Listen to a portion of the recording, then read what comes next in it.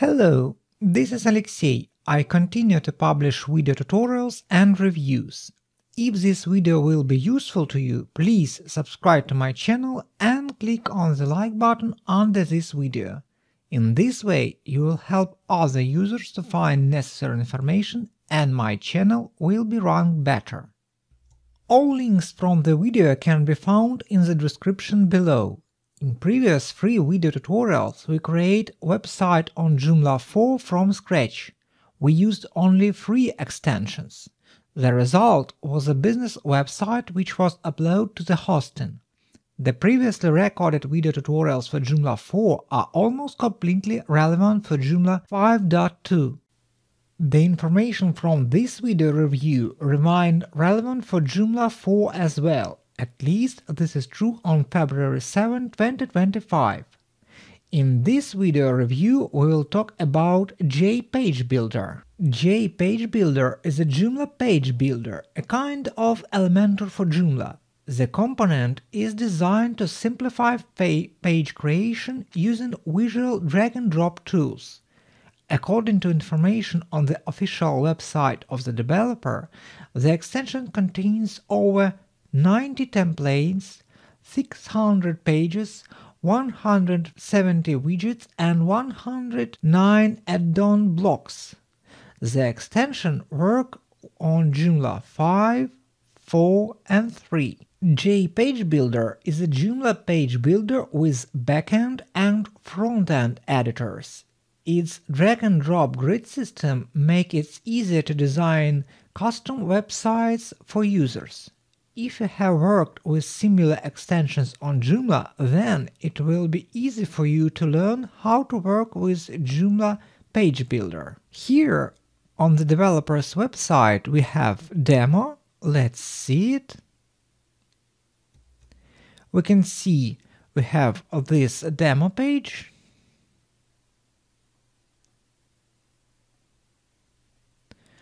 Also, we can get to the editor in frontend.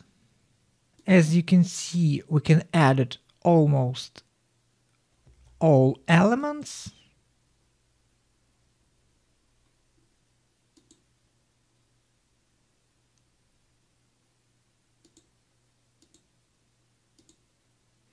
There are really a lot of settings, so you can add all of them. You can edit any text. Here and in my blog post you can find some description of this extension. Also, you can see some screenshots here, and of course you can buy it. Let's go to my demo site. Here is a site with one page. Here we can see component JPageBuilder. Here we can see the page that was created here in PageBuilder. Also, we can see JPageBuilder module, and we can see this is Joomla article. So here we can see all JPageBuilder elements.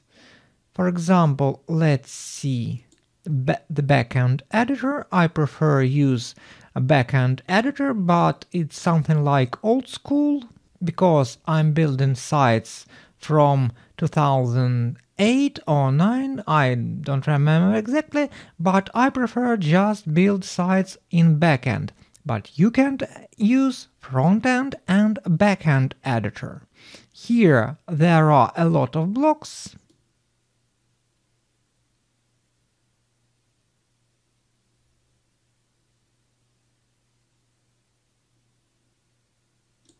Also, there are a lot of widgets. This is ready-made sections. You can use them. For example, just move here. Of course, you can edit. Here you can see your media like images, video, audio, files, and of course folders. This is Joomla image folder. You can use any of them.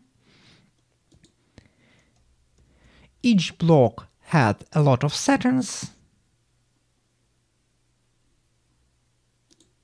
styles, and some preferences.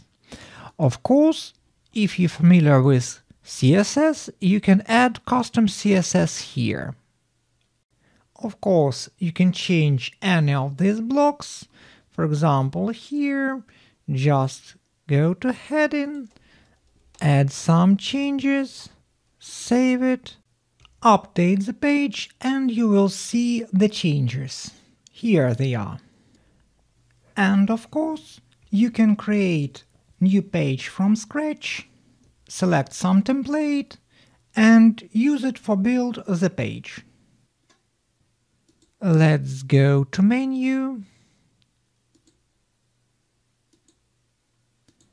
How to work with menus you can learn from my previous video tutorials.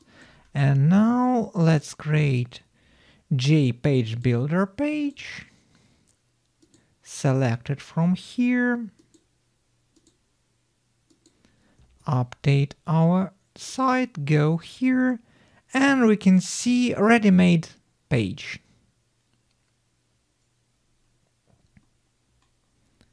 Of course, as I said before, you can change any of this image, text, you can create some new layout.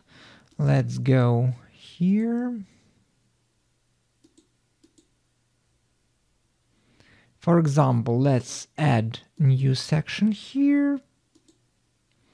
Let's add some image.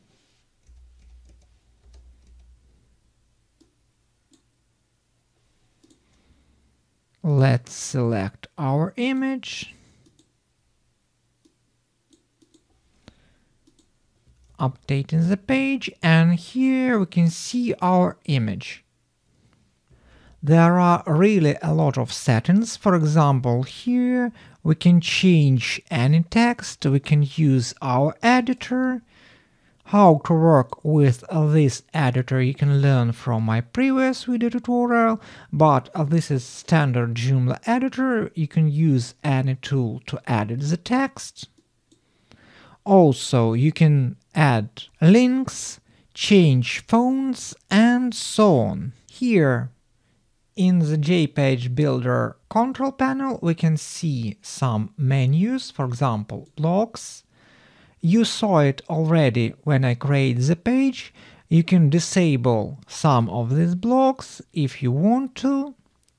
Also here in typography, you can manage your fonts, you can add some Google fonts. In my case, you can see I have add Roboto fonts. Let's see how we can add some other text. For example, just click add, just click select, add one style.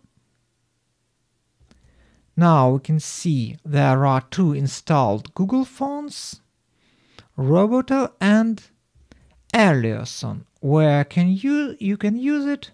For example, here, heading, here you can change the font.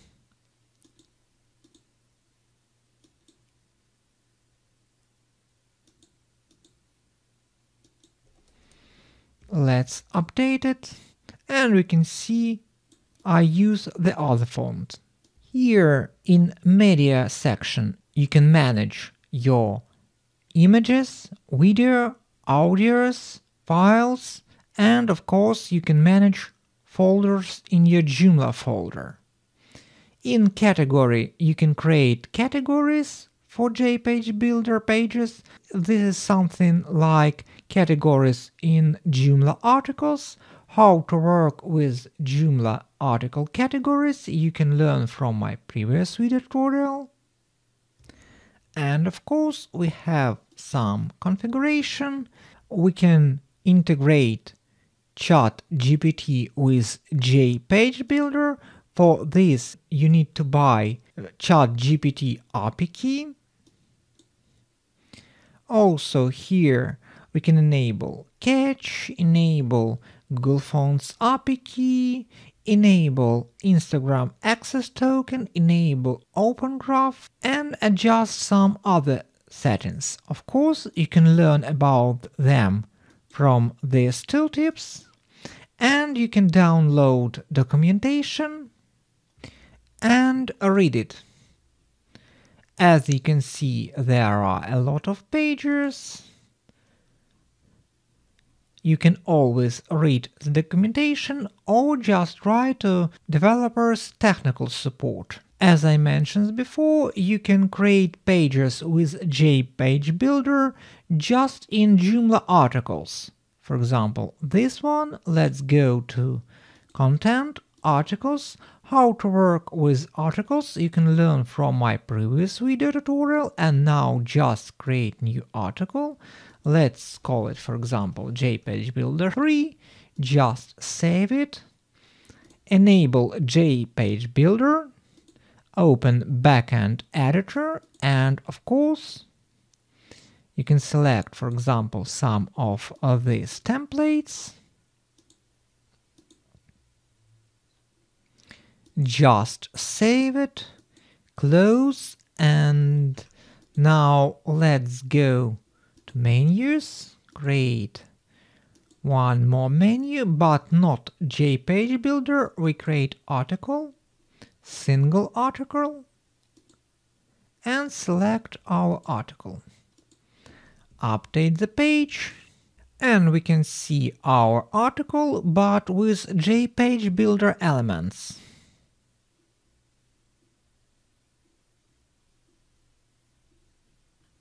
Of course, it's responsive.